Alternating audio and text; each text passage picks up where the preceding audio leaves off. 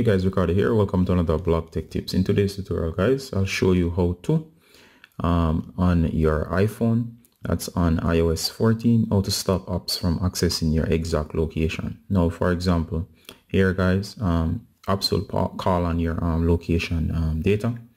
There's a icon that appears when an app is pulling your location data in the upper left, and of course it looks almost like a cursor looking icon, or of course a small plane or paper plane, depending on how you describe it. But of course, as it relates to apps will pull on your data. They can actually find your exact location. Now, in case you do not want the app to know your exact location, Apple has allowed in iOS 14 for you to show your general location. So in other words, if you don't want the app knowing your exact location, let's say Facebook or whatever, you might find that you can stop the app from seeing your exact location, but give you a general location. Let's use Maps for example. Maps is an app that would need your exact location. Seeing it, you need it for navigation. However, Facebook doesn't need to know exactly where you are. They can know your general location, and as a result, they won't know exactly where you live or so on. So the idea behind this is as such. So for example, here, to stop apps from accessing your exact location, you'd have to go to settings. Once you're in settings, seeing this is a privacy concern, go down to privacy. Once you're in privacy, you're going to look on location services. It should be on. Once it's on, go ahead and find an app, and once you find an app, you should see the location based information it's able to pull. Now check this out guys. For example, Airbnb would have to ask, in my case, App Store, I've set it to never. Just showing you some examples here. Facebook would have to ask, and you get the idea. Now let's say for example here, you want to go and customize and stop Facebook from getting your direct data.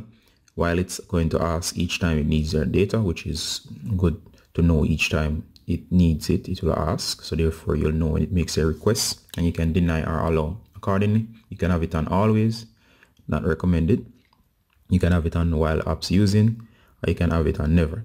So in my case, I kind of choose the one between, because depending on the situation, I might just need it to ask.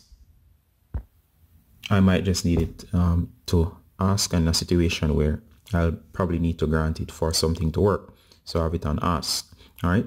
Now here it goes. Whenever it asks, if I give it permission, it will give my precise location. Check this out. So it says allows apps to use your specific location. With the settings off, apps can only determine your approximate location. So in that case, I'm going to turn it off.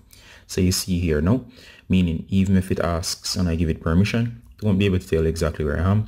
It would be able only to tell my presumed location, all right, or general location, not my exact. Go back. So that's a great privacy one. It can be done for apps such as weather as well. However, weather should be general should be good for weather. However, you might want precise for maps. As I said, maps will need your precise and so on. So if you want to here, notice you can go through. Apps will appear here as soon as they ask. So if app doesn't ask, it will not show here. And of course, you can go into other apps and customize and stop them from accessing your overall location. This is a good feature to know how to use. So guys, as always, make sure that you're up to date with your latest privacy settings. Oh, and here's the icon I was talking about. There are various styles. They are right here. They'll appear up here whenever app asks for that particular permission. So it's all noted right here. So guys, I hope you have learned something about your permissions and what you can do to improve your security on iOS 14. All right guys, Ricardo Gardener saying bye until next time. Bye.